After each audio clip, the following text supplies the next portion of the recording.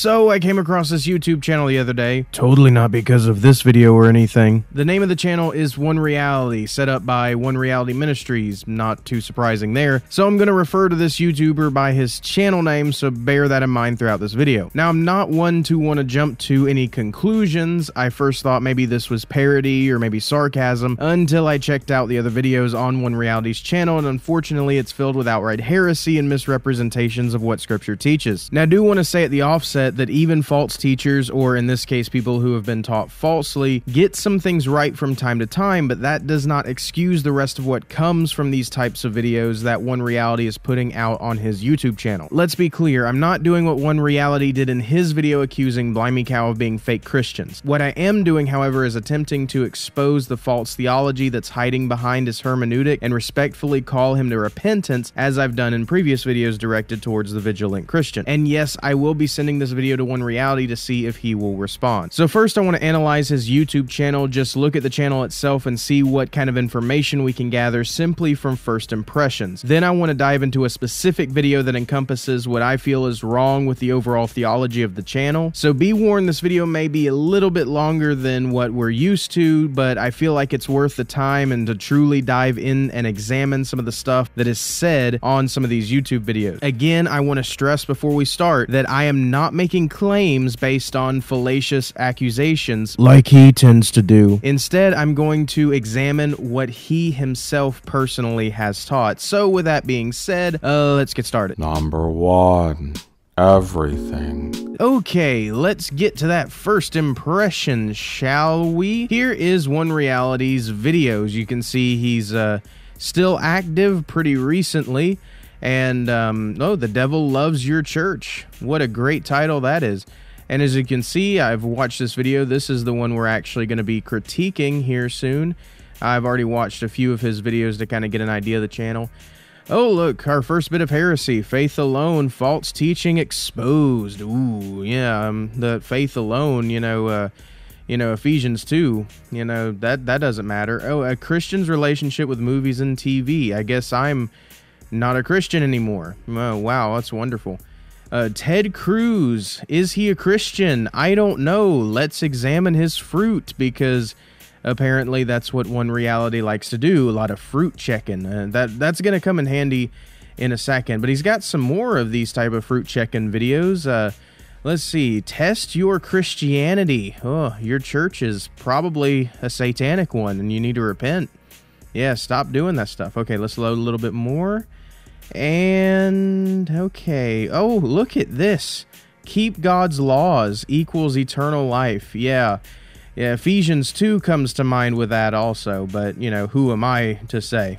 An important side note to understand when we see things like this on One Reality's channel is that we have to understand what Jesus means when he commands us to examine a person's fruit. When you know people by their fruit, it means you know what they teach and whether it lines up with the truth of what's taught in Scripture and what we're called to believe as Christians. This is going to be extremely important to understand with the context of Matthew 7, as this is one of the foundational texts for what is known as Christian perfectionism. Christian perfectionism is the doctrine that One Reality promotes on his channel, and it's a heresy in the church which teaches that Christians can and should be perfected in this life, meaning that one day, if the Christian tries hard enough, they will no longer be an active sinner, but will completely and totally be perfected before their death. Sorry, Jesus, guess you were wrong about that whole daily repentance thing you taught us to pray for.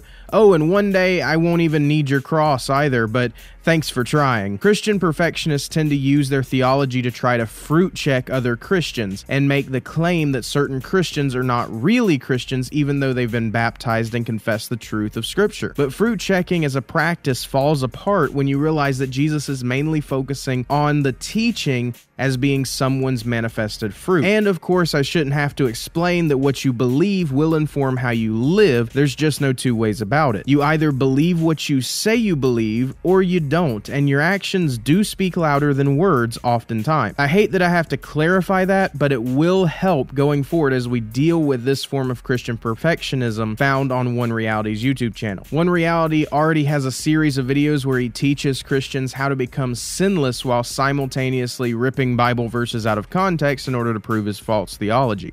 Part 2. So what does God think of imperfect Christians? Well, or Christians who sin. What does God think of those people? If we look at 1 John 2:4, we can see clearly what God thinks of imperfect Christians or Christians who sin. When he says, "He who says that I know him," referring to God, "does not keep his commandments, is a liar, and the truth is not in them." So clearly, God does not see imperfect Christians in a good way. One reality, I hope you're listening, because right off the bat, the first problem I see is that you don't like reading scripture in context or being honest with your audience, because that's not what scripture teaches in its proper context. Just like I can take your words out of context if I wanted to. But don't take my word for it. Let's read 1 John chapters 1 and the beginning of chapter 2, bearing in mind we're reading a lot of scripture, but we need to get the context of what the Apostle John is actually saying. That which was from the beginning, which we have heard, which we've seen with our own eyes, which we looked upon and have touched with our hands concerning the word of life. The life was made manifest, and we have seen it, and testified to it, and proclaimed to you the eternal life, which was with the Father, and was made manifest to us. That which we have seen and heard, we proclaim also to you, so that you too may have fellowship with us. And indeed our fellowship is with the Father and his Son, Jesus Christ. And we are writing these things so that our joy may be complete. This is the message we have heard from him and proclaimed to you, that God is light, and in him is no darkness at all. If we say we have fellowship with him while we walk in darkness, we lie and do not practice the truth. But if we walk in the light, he is in the light. We have fellowship with one another, and the blood of Jesus, his Son, cleanses us from all sin. If we say we have no sin, we deceive ourselves, and the truth is not in us. If we confess our sins, he is faithful and just to forgive us our sins, and to cleanse us from all unrighteousness. If we say we have not sinned, we make him a liar, and his word is not in us. My little children, I'm writing these things to you so that you may not sin. But if anyone does sin, we have an advocate with the Father, Jesus Christ the righteous. He is the propitiation of our sins, and not for ours only, but also for the sins of the whole world. By this we know that we have come to know him, if we keep his commandments. Whoever says, I know him, but does not keep his commandments is a liar, and the truth is not in him. But whoever keeps his word, in him truly the love of God is perfected. By this we may know that we are in him. Whoever says he abides in him ought to walk in the same way in which he walked. I can see a few parts of this passage that completely debunks Christian perfectionism, seeing as how the Apostle John is telling them they will sin when they sin to seek Christ. And if we say we have no sin, we make God out to be a liar. Being a liar and the truth not in you is not a good thing. When people claim to know God and don't keep his commands, being imperfect, they don't really know God. They really are not Christians. They really are not saved. One reality, do you not realize that if you look at both parts of this text, which refer to the truth not being in someone, the first passage actually condemned your perfectionist theology, because it's literally saying, if we say we have no sin, we make God out to be a liar. Bearing in mind that when we read these passages in context, the apostle is speaking to the Christian church. He is speaking to people who are already Christians, meaning that they are not perfect and should not assume they would be perfect anytime in the future. And yes, they are professing Christian. Yes, a Christian is to forsake sin and not revel in it. And that's what the Apostle John is calling us to do. Any other interpretation causes John to contradict himself and make him look like an idiot. And a lot of people like to claim with 1 John 2:4, well, all it says is, you don't know God. That says nothing about salvation. But then when we look, 2 Thessalonians chapter 1, I believe verses 7 through 9, it talks about how the wrath of God is going to be upon those who don't know God when God comes back in taking vengeance in flaming fire. I believe that's verse 8 in 2 Thessalonians 1, verse 8.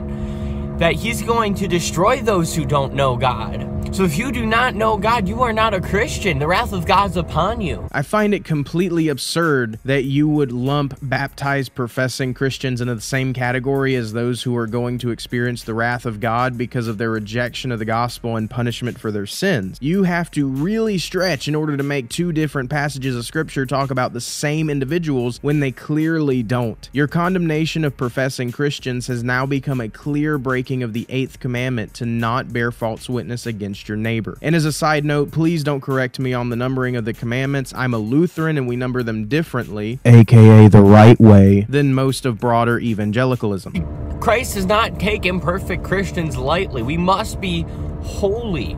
So if you are an imperfect Christian, as in you are still sinning, you need to repent. You need to turn from your sins. You need to actually follow what the Word of God says. Because there's not going to be Christians going to heaven who have broken God's law. It's not going to happen. It's not going to happen. You don't know God. God's going to say, depart from me, you worker of iniquity. as Matthew 7 says. I would love to hear the biblical definition of what it means to be holy and what it means to live a holy life rather than having you teach me what it means, because obviously you can't get the context of the scriptures you quote right. You have to use mental gymnastics in order to condemn other Christians while you yourself remain immune. Either way, now you just broke the second commandment, to not take the Lord's name in vain. By confessing and teaching this false doctrine, you are blaspheming and telling lies about God. Sorry for being so blunt, but it is the truth. You don't know God. God's going to say, "Depart from me, you worker of iniquity," as Matthew 7 says. That's it, folks. The Bible is going to have to go to a chiropractor. I would hate to see the bill the scriptures are going to have to receive after all of this twisting. But seriously, this type of mishandling of scripture just to suit your own theology means I would have to go as far as to say that this breaks the first commandment. Thou shalt not have any other gods before, that one, the God. One reality, you are so committed to this theology rather than what scripture says that you're willing to take passages out of context and ignore completely what is actually going on in the text. And this is why you have put your pet theology in the place of God himself. What you need to do is you need to get right with God. You need to repent. You change your mind. You stop living for yourself and your selfish desires, and you start following what the Word of God says. So we need to repent. We need to turn from our sins and stop doing them and start following what the Word of God says, reading it and obeying it daily. Don't be those Christians who are breaking God's law. Follow God's word today. I can agree with that sentiment in some way, but because it's so closely tied to false doctrine, I can't affirm it. The irony of this is that those who hold to Christian perfectionism often like to lord their authority over people by causing them to question their own salvation. Ironically, something that Jesus tells us not to do. So in reality, I'm begging you to heed your own words and repent for all of the things that you believe that are clearly in contradiction of sacred scripture. Stop stealing people's baptismal joy away from them by putting them back under the yoke and burden of the law and leading them away from the gospel truth that Jesus died to deliver to them. I don't mind calling people to repentance if it's needed, and in this case, I feel it is most definitely needed to call you to repentance respectfully. If you're going to claim to be a Christian and contend for the truth, stop taking God's word out of context in order to preach a false doctrine. It's not going to happen. It's not going to happen. It's not gonna happen. It's not gonna happen.